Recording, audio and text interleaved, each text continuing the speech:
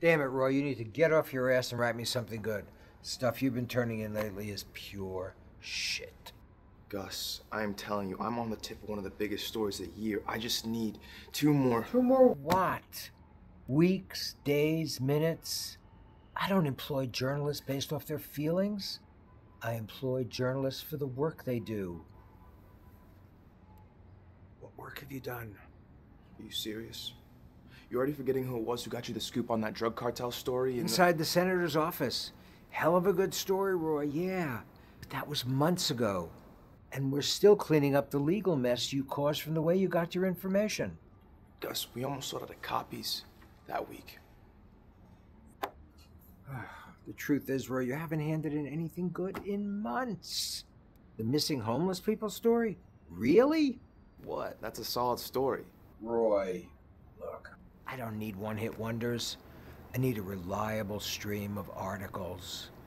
Floating on the success of past stories will ultimately drown you. Hey, I am reliable, okay? I swear to you, the dots are connecting. I just need a little more time. 2 weeks. If I don't have a solid story for you by then, I'll save you the trouble. I'll quit myself. You got 1 week, not 2. Thank you, Gus. You won't regret this. Don't you have a story to discover? Get the hell out of here.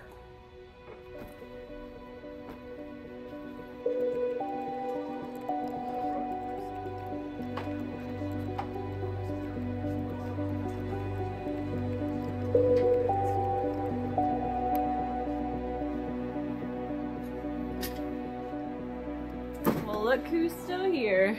Come on. No nights like you weren't a little worried you wouldn't get to see this around anymore. Maybe, until you did that. Where were you earlier anyways? Some of us actually have to work in order to keep our jobs. What does everybody think I do around here?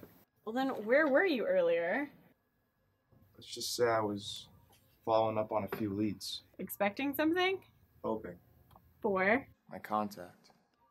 Well, I'm going over there anyways. I can just grab yours. You're not afraid the mailman's gonna try to get your number again? I was just gonna give me your number. Whatever.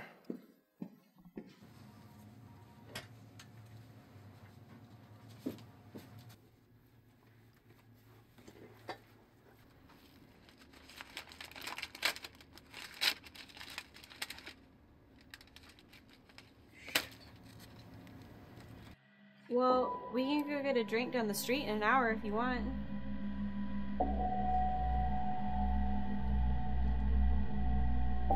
I think I might have to rain check. I'll catch you later, Luce. This might be the lead I've been looking for. Alright, well good luck.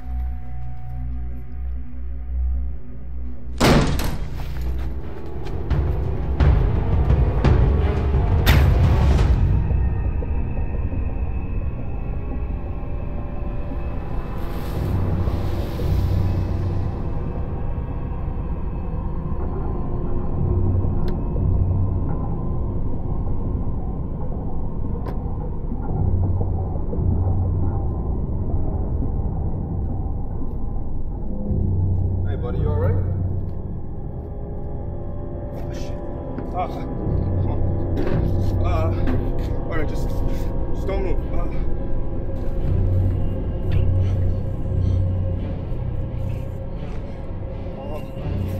Just give me 1 second. I'm gonna go.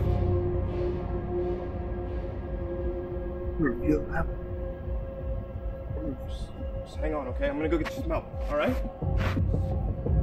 Hold on, man. Hey, I need your help. This guy over here just got shot. Get off! This guy over here just got shot, man. Oh my God.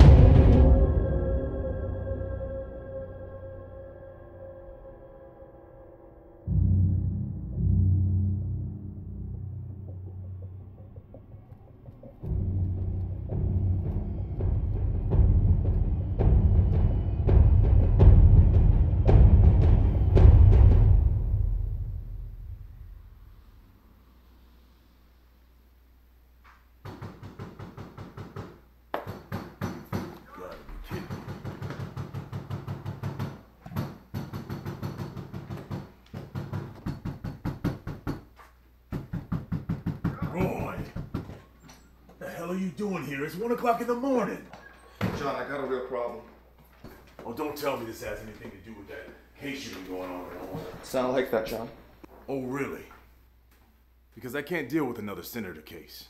And Roy, so help me God, if I find out you're forging another one of my signatures, I'm coming after you. John, I saw a man die.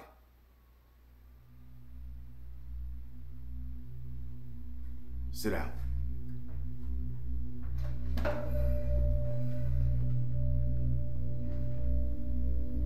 Start talking. 3 weeks ago, I received an anonymous letter from someone claiming they had information regarding something big. They didn't really give me much, but they told me to keep an eye out for their next letter. I thought, probably just somebody in the office playing a prank. Until I received another letter a couple weeks later. 3 names: Claire Atkins, Xavier Langley, and Brooke Estrada.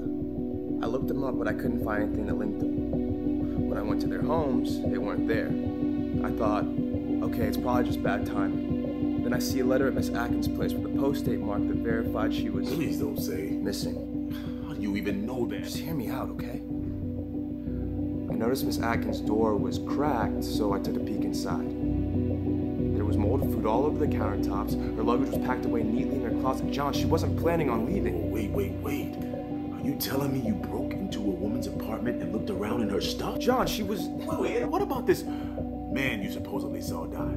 Where the hell is he? I don't know, okay? By the time I made it back there, he was gone. I don't know, he was probably dragged off or something. Probably by the guys who did it in the first place. Look, I know I sound crazy right now, John. But you gotta believe me. Damn it, Roy. You just don't get it.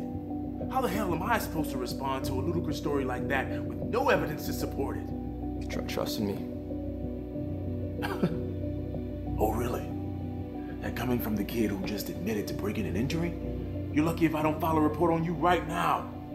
Come on, John. I'm just trying to find the people who did this so I can figure out what the hell is going on. That's not your job, Roy.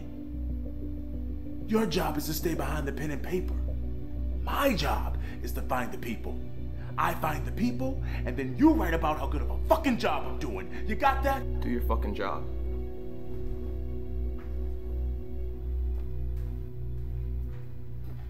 Roy, wait. Look, I'm sorry. The only people I can legally go searching for are the ones whose names appear in the files that come across my desk. I know you're trying to do the right thing. I'm just looking out for you. Come on, man. It's me. You and I have been like brothers since the night we met all those years ago in that police station. And I know your hard-headed ass well enough to know that no matter how much I yell at you, you're gonna keep after this. Someone has to look for them, John. Yeah. Well, if everything you're saying is true, and you do find them, you might regret it. Then I'll have you right there to say I told you so. Gotta get going? Yeah, one of us actually has to deal with these things called deadlines. Yeah, well, try talking to me when you have to deal with actual dead people. Stay out of trouble, Roy.